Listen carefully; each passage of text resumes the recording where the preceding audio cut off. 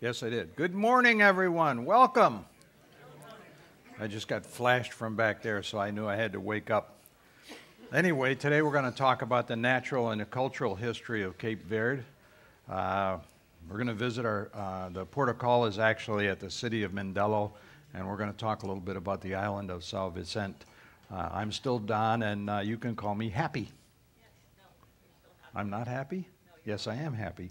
Anyway, Cape Verde is an island that's only a little bit larger than the state of Rhode Island in the U.S. Name comes from the nearby Cape Verde on the coast of Senegal. The Senegalese Cape was originally named Cabo Verde when it was first sighted by Portuguese explorers. And the Portuguese called these islands the Ladies of the West. I think that's kind of a nice little name. Anyway, today the more common name Cape Verde is used by most English speakers. But in 2013, the government here determined that the Portuguese term Cabo Verde would be used for all official purposes. I'll use Cape Verde because I'm more used to that. The Republic of Cabo Verde, or Cape Verde, is an archipelago of about 10 volcanic islands, and they're located some 350 miles or about 570 kilometers to the west of the coast of Africa. The islands make up a volcanic archipelago that was formed as a part of the African plate, and that formed as that thing moved across the hot spot. Now, you remember we talked about hot spots the other day, so if you need to know more about that, meet me after the talk and I'll discuss it. Mount Fogo on the island of Fogo is the highest point in the archipelago. It reaches an elevation of about 3,000 meters, or a little over 9,800 square feet, or 9,800 feet. She's making faces at me over here. The caldera is about 8 kilometers, or 5 miles in diameter. And the magma chamber below the volcano is about 5 miles beneath the surface, so it's not that far down. Mount Fogo most recently erupted in 1951, then again in 1995, and most recently back in 2014. It's the youngest and most active volcano island in the archipelago.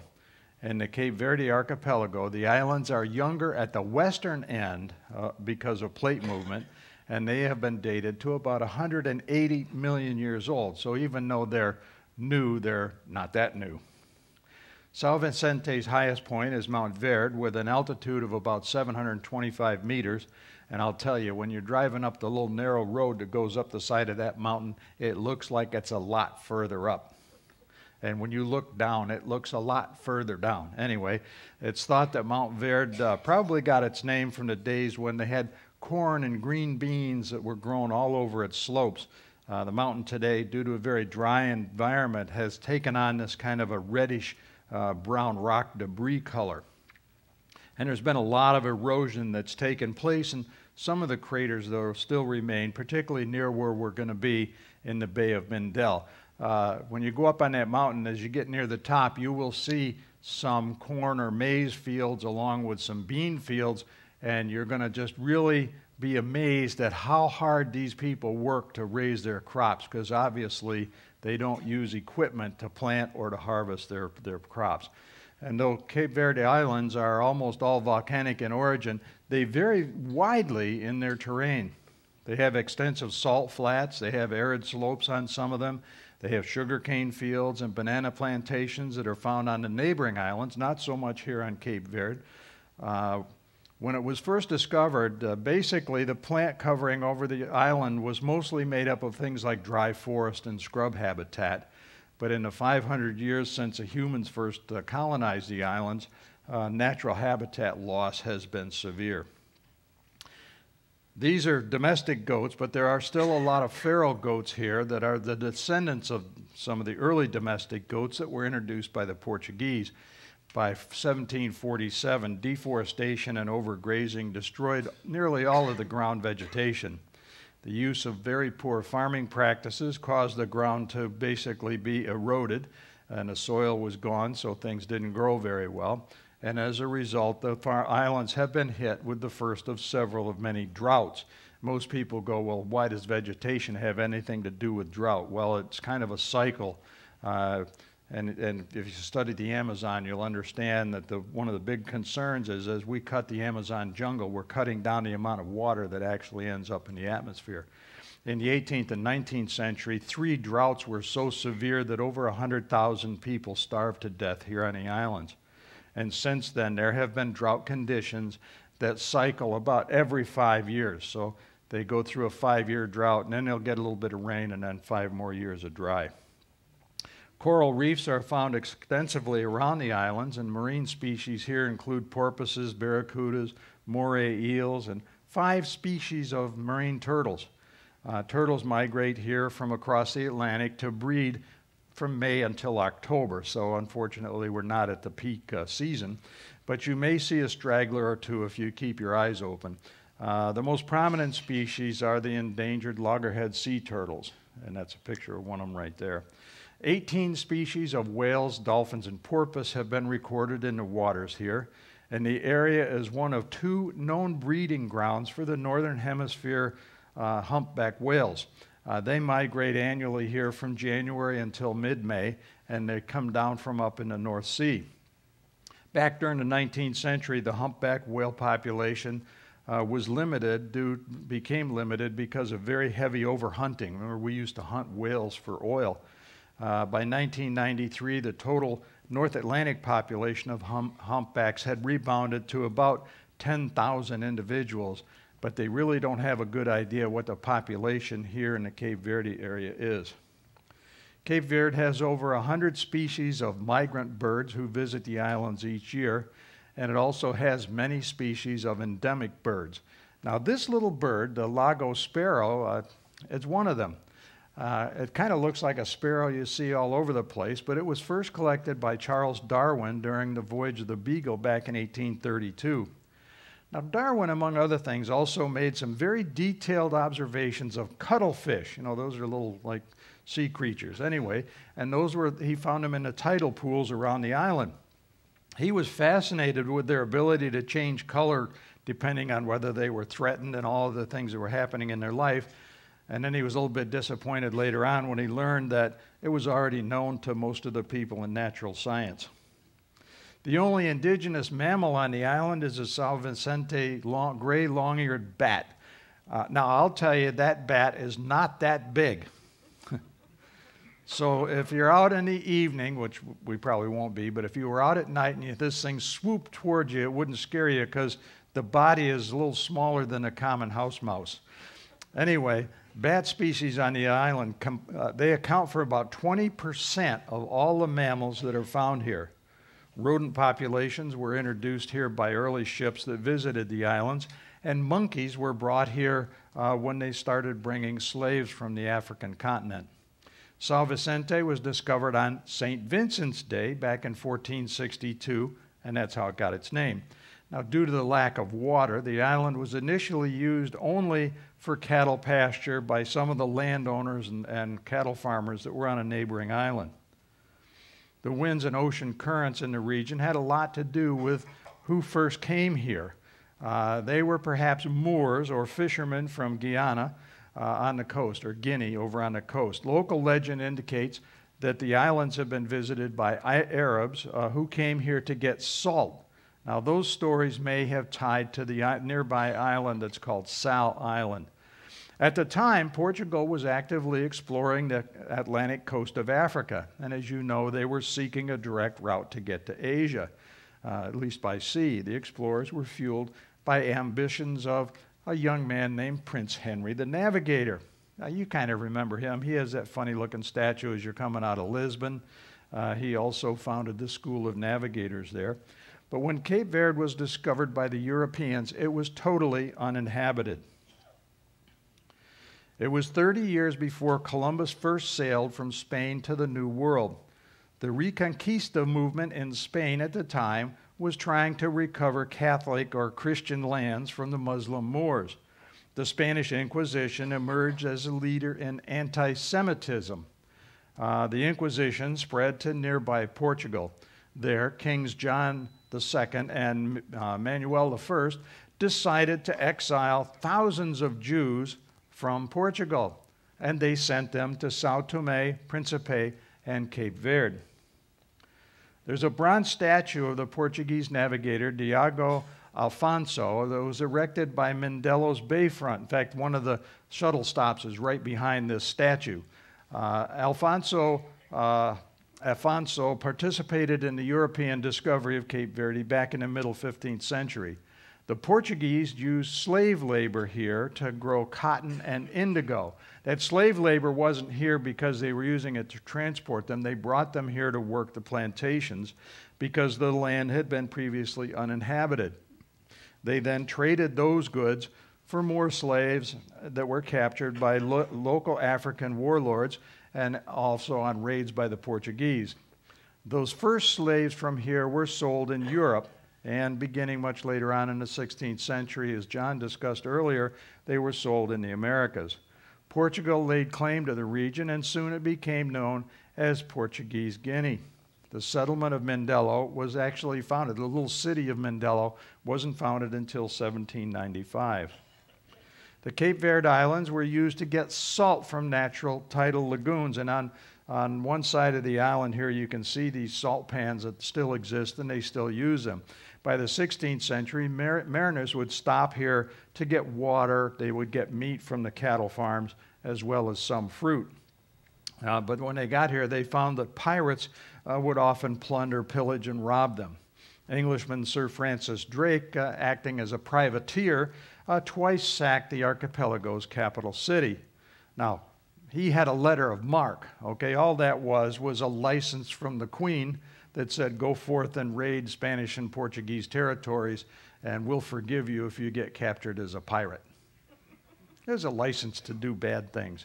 Anyway, positioned on the routes between Africa, Europe, and the New World, the Cape Verde archipelago prospered from transatlantic slave trade. Once that got going, this became a very important way stop. From the viewpoint of the European history, the Guinea coast is associated mainly with slavery. One of the alternative names for this whole area was the Slave Coast. Beginning back in 1810, though, whaling vessels came here from New England in the United States, mostly from New Bedford and places like that. And this is the restored Charles W. Morgan. It's a whaling ship that sailed out of Massachusetts. The ships often recruited crews here from the islands, and as a result, many Cape Verdeans emigrated to New England. So when you go to New England, you'll find several enclaves of Cape Verdean people. England's interest in the region kind of declined after the British got out of the slave trade. The European scramble for Africa really began in about 1880. Portugal's main rivals here were the French. The French wanted to get in here and have a real strong point. And they were colonial neighbors along the west coast of Africa, and Portugal held on to Guinea, and the French had both sides. The Portuguese presence wasn't disputed by the French. What was disputed were the borders themselves. So after a lot of negotiation, they finally settled on where the borders would be and where Portuguese Guinea would be and where French Guinea would be. By 1884, submarine communication cables were laid between Europe, America, Africa, and India, and that made Mindelo, surprisingly, a very important communications center for the British. One of the cables, in fact, there's still remnants of the cable station that's right on the shore here at Cape Verde. One of those cables came up here, and that brought about a pretty good period of prosperity for the islands because there were a lot of job opportunities that brought about things for the local laborers. 19th century saw the beginning of the steamship era, and Cape Verde became an excellent place for ships to obtain coal, water, and of course meat. That was because of its location on the Atlantic Ocean's major shipping lanes. Back at that time, it was the closest place to get between South America and Africa, where you could actually have an island to replenish. The British East India Company established Mindelo's harbor as a major coaling station for their ships. That was soon followed by the Royal Mail Steam Packet Company, who also built facilities here. Mindelo exploded in population. It reached 1,400 people by 1850. There's a few more than that there now. But Portugal really didn't do anything in that era and probably through most of its life to help its colony. Cape Verde suffered from frequent droughts, famine, epidemic diseases, and of course there were always the ever-present volcanic eruptions. Lucrative slave trade declined throughout the 19th century, and the local economy fell, as did the island's prosperity. Once people were no interested in moving slaves about, there wasn't anything to buy or sell here. Thousands of people died of starvation during the first half of the 20th century, caused by drought and famine. The colonial heyday of Cape Verde had come to an end. In 1926, the Portuguese government was basically a dictatorship under Antonio Salazar. He looked at the colonies strictly as an economic frontier. Well, one of the things he didn't do is he didn't think about the local issues, and that caused quite a bit of resentment across all of the islands. Now, that dictatorship and the following government, after Salazar died, lasted until about 1974. During World War II, the number of ships calling at Cape Verde dropped dramatically. That was for a couple reasons. One, because it was a really easy place to target ships by the submarines, and the other was because ships were shifting from coal to oil, so they didn't have to stop here to get coal. They could just go other places and get oil, and there wasn't any oil here for them anyway, and that caused the coal industry and those coaling stations on the island to collapse. The British companies abandoned their interest on the islands, and that was really the final blow to the local economy. After the war, Portugal remained intent on just holding on to their former colonies. I mean, here you have a little country that had these colonies all around Africa, and they really didn't want to let them go. In 1951, Portugal changed the island's designation to that of an overseas territory. There was a nationalist group that was called the Party for the Independence of Guinea and Cape Verde, or PAIGC, was formed in 1956.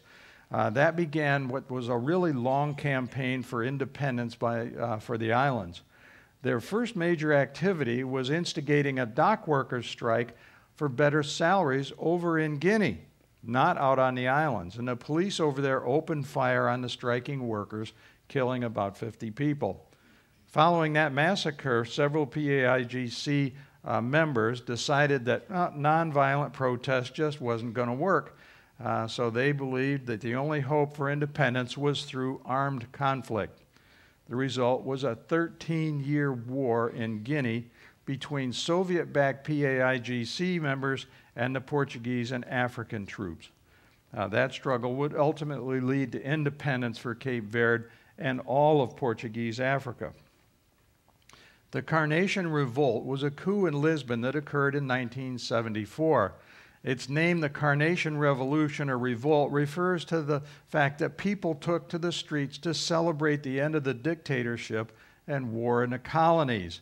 They took red carnations and they put them in the muzzles of the rifles and the cannons and pinned them to the uniforms of the soldiers.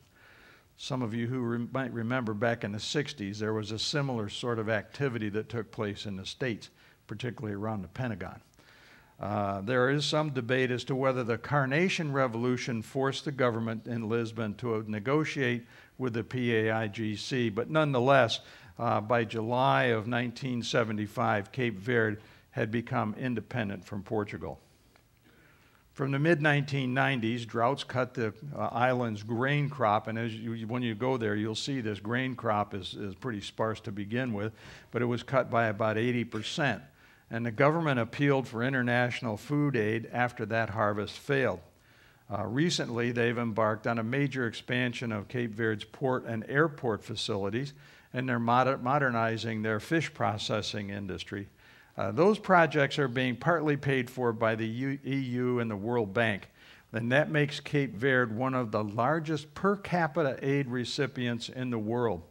It must be working, though, because in 2008, Cape Verde became only the second country to be taken off of the United Nations list of the 50 least developed countries in the world. The Liberal Party in Cape Verde was established back in 1990, and it was the ruling party here until 2001. And then a lot of disenchantment with government's privatization programs and continued high unemployment and so on saw them get defeated in elections. But they pretty soon have come back to power, and should their elected leader, this woman named Janira Hopfer Amata, be elected in the 2016 general election, she'll become the Prime Minister of Cape Verde, one of the first women prime ministers in African history. Cape Verde was the first country to develop a European Creole culture. That's a unique mixture of European and African people. Today, 78% of the island's population is Creole. The remainder, 21%, is black and 1% is white. Now, there's very little class distinction in Cape Verde because the vast majority, and I'm talking about a huge majority of this population, is very poor. There's a small but growing middle class here, if you will, in the towns and the cities, but virtually no upper class. Those with higher socioeconomic backgrounds tend to identify themselves culturally with Europe. They tend to think of themselves as more European. I love this. Why? Because they may have traveled abroad, not because they have any other tie. A genetic survey here studied the people of Cape Verde, and they found the ancestry of the population in Cape Verde is predominantly European on the male side and African or West African on the female side. Because remember, back in the early colonial days, the men who came out here as explorers and as the first colonizers, they didn't bring their wives and families. They came by themselves, and they took African wives. The high degree of ethnic and genetic mix of individuals is a result of centuries of European explorers and those ethnic migrations. Here it is very common, it's not unusual at all, to encounter people with very dark skin, yet blonde hair and blue eyes. And when you first see them, it kind of makes you go, wait a minute. The other also occurs, people with almost pure white skin with black hair and very dark eyes. The majority of the population here is quite young. 2/3 of them are under the age of 30. Only 8.5% of the population is over the age of 60, and the rest of them kind of fit in the middle. So they don't fit our demographic from this ship at all. Because we're all younger than that, right? You got it. Anyway, today more people with origins in Cape Verde live outside the country than live inside it.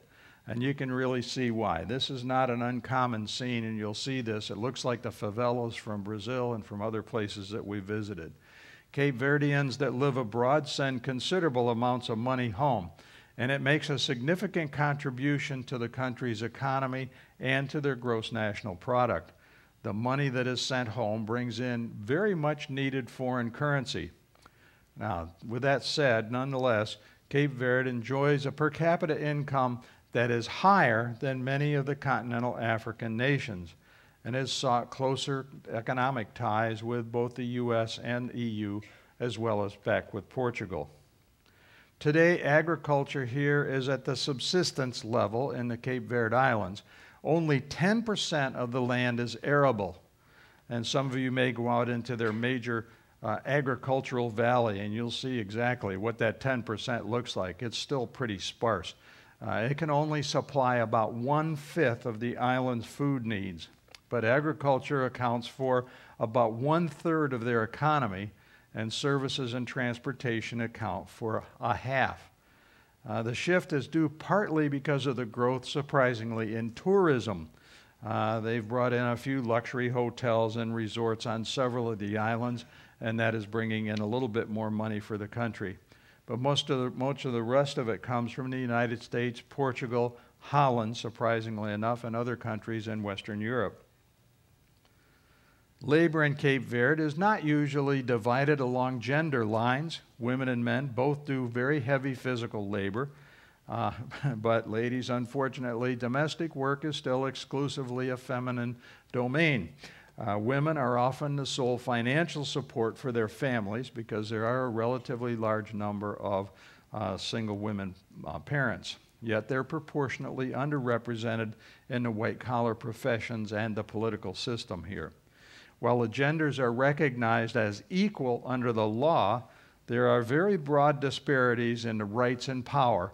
Women, mothers in particular, are respected for the immense workload that they carry, but in almost every instance, they must defer to men.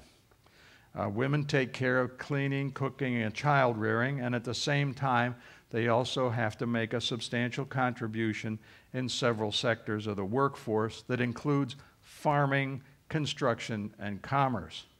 So women are a really important part of this society. The Constitution here bans gender discrimination, but social discrimination and violence against women persists. The Penal Code has been amended to broaden the definition of sexual abuse and increases the penalties.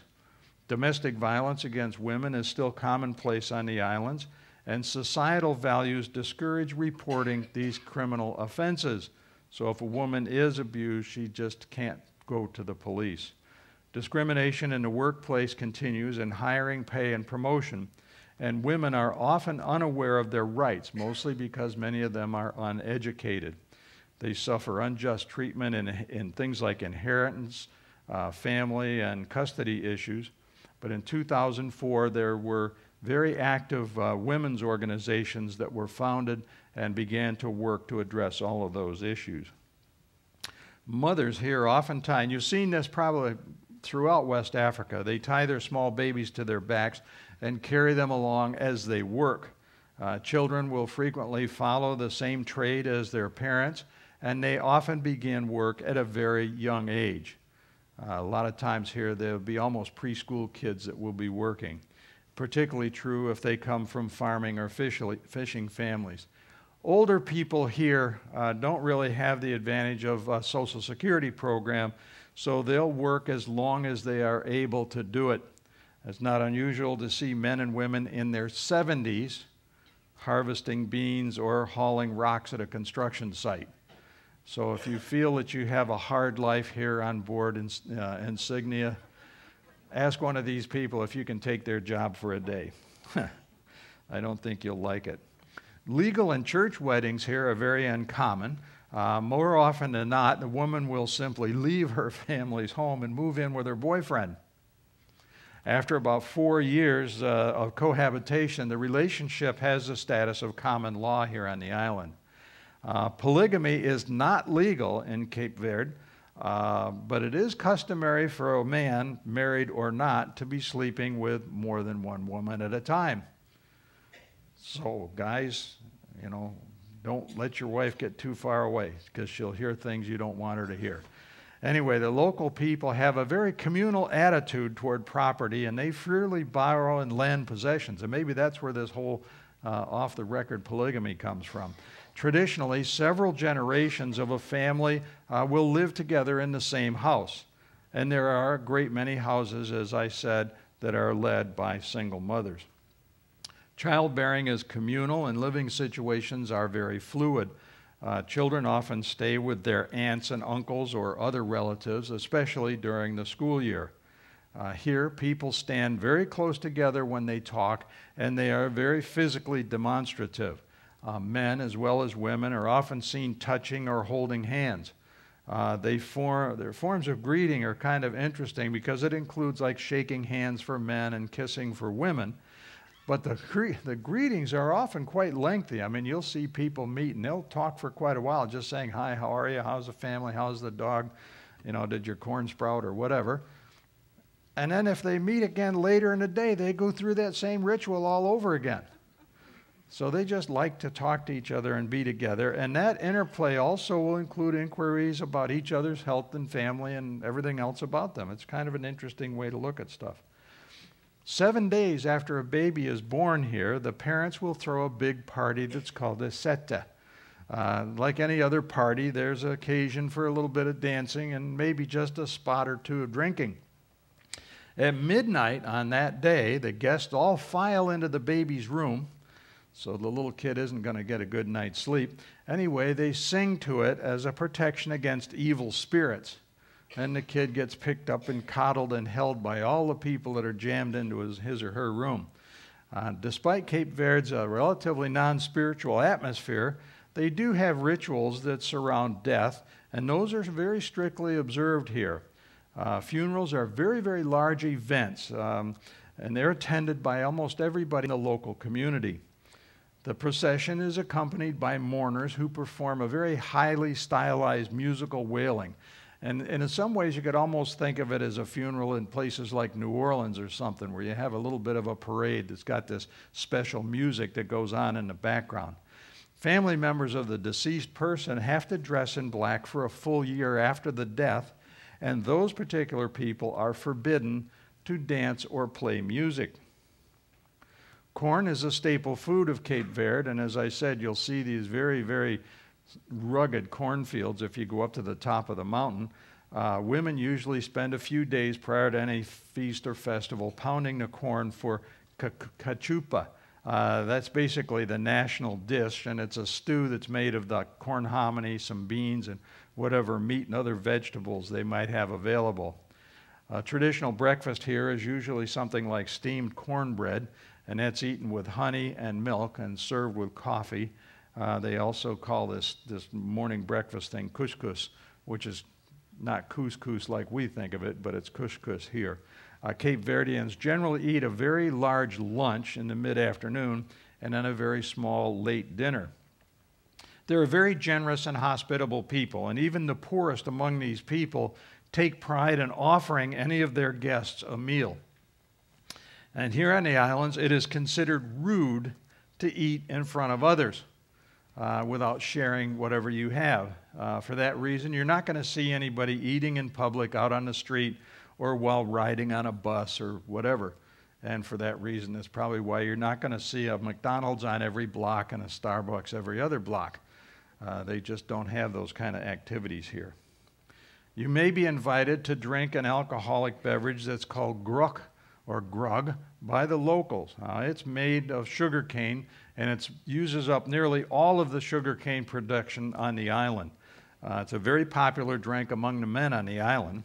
On the plus side, grog is also used as a base for medicinal preparations, and where they add some herbs such as common rue and rosemary and anise.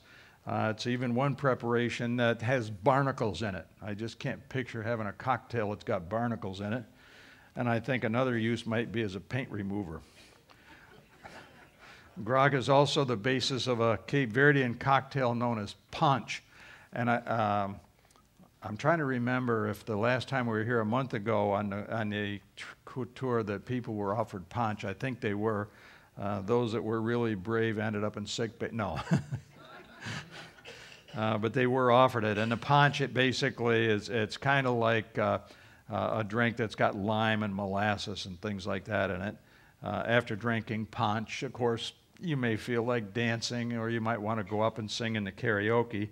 The island's dance music here includes several native forms. One of the favorites is the funana. Funana is danced as kind of a sexual mix of African and Portuguese culture. Partners embrace each other, and they perform these animated, quick, pretty strong flexing of the knees, and I'm not going to do it because I'll just fall down. Anyway, in rural areas, the dancers' bodies are pretty much inclined to the front, and only their shoulders touch, or only shoulders are in contact. In the cities, the dance is a little more stylized. I guess the people are a little more comfortable with each other because the bodies are more vertical and the chests are in contact. The words of the funana talk about everyday situations, the sorrows and the happinesses of life, if you will, social criticism, and very idyllic situations. And the lyrics often use figures of speech, proverbs, and popular sayings on the island, and it's kind of part of their indigenous culture here. Cape Verde is also known internationally for a music called the morna. It's a form of folk music usually sung in the native Creole here. It's accompanied by clarinet, violin, guitar, and the cavaquinho. A cavaquinho is a small stringed instrument. You can see one in the front here. It kind of looks like a ukulele. It's a little more complex than a ukulele, but it looks like it. The themes of the morna are a little more varied than for the fortuna or for the fuana. Beside universal topics like, little simple things like love and return and all that kind of stuff. One of the things they do here in this particular form of music is they kind of mourn the people who have left Cape Verde, or they celebrate the return of someone who's gone away. A lot of times it's a nostalgic or melancholic longing for the absence of someone who is loved and has gone. And sometimes it's from death. Now, when you visit Cape Verde, this is kind of a warning for those of you who may want to stop at the casino for a little thing, or you want to do a little gambling on shore. You'll see people huddled around a small game board, and I know you've seen these little game boards almost all over West Africa. Usually they'll be playing a game called Oril. Rarely will you see women playing this game. They usually take care of the finances, so they don't want to play. Anyway, this was carried to the island by slaves who came here from Senegal and the Gambia during the Portuguese colonial period. Today, it's often used in the local schools to teach arithmetic, and it's very popular among the students, mostly the boys. It's played on a board with 2 rows, and each row represents 1 player. At the beginning of the game, each of those little cups has 4 stones or seeds or whatever in it. The object of the game is to capture more seeds than your opponent. And it seems like a pretty simple game. They'll explain it to you. They'll come over and say, come on over, we'll show you how to play. But let me warn you, hold on to your wallet. Because when they say, well, would you like to play for $1? You might just as well hand them to the dollar, because they're going to play so fast you won't even know what hit you. And then they'll go, oh, that was just a fluke. We didn't mean to go that fast. Maybe we could play for $2. But it'll be faster than you could even imagine.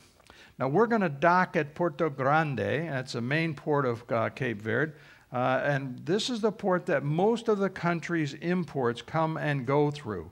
It's pretty much within walking distance of the town, but it's a terminal that has a lot of containers and silos for grain and so on, and refrigeration units, and that makes it very difficult to find your way on and off of the pier. And a shuttle is usually provided that will take you into town, as I said, by that statue. It's also right next to the Bellum Tower. It's also next to it, if you're really into it, the fish market. And it's easy to find once you get off the shuttle. All you have to do is inhale. And what else is there to see or do here? There's a market that sells clothing, carvings, and jewelry, and it's at the site that used to be an African slave market. And while the local markets are quite interesting, occasionally the negotiations for an item might become a little bit of a hassle. So some sellers start to use some pretty high-pressure sales tactics to get you to buy things. You just look the vendor in the eye, and here it works. I know it works. And you just calmly say, no stress. And they'll back right down. And then it'll get to be a normal negotiation, and if you don't want to buy it, just walk away. Anyway, also try the Centro National de Artesanato. It's a museum that features fabrics by famous local artists, as well as some carpet-like art and some wooden handicrafts. The gallery displays paintings and ceramics as well. You may see a small replica of Lisbon's Belém Tower close to the harbor as we sail in. It's right next to the Alfonso statue. It's a UNESCO World Heritage Site. This one isn't. The one in Lisbon is. And that's because a significant role, they built this one because of a significant role the Portuguese played during the Age of Discoveries in getting to these islands. The original tower was commissioned as a part of the defensive system for Lisbon. This one is just a symbol. The Mindelo version is just to basically honor the Portuguese and to honor São Vicente. And it was basically placed to just make the Portuguese colonists feel at home. And I'm sure that when you're here and you get a chance to interface at all with the local people, you'll find them to be quite pleasant. And they're very hospitable people. But that's not to say that you're going to find everything to be the way you want it to be. So I'd like you to please watch the evening currents for my next presentation. And I guess the next one's, I don't know when it is. The schedule doesn't keep changing. I can tell you what it is, though. It's going to be Ships and Explorers Part 1. It's a little bit of a segue between some of the stuff that Roger's talked about and some of the things I've talked about in the past. This one will be on Channel 9 on your television, and I'll meet anybody that wants to chat with me for a few minutes out in Baristas where I grab a cup of coffee. I hope you have a great time at Cape Verde. It's a neat island. It's very small, and you'll be able to spend a good day there. Thank you very much.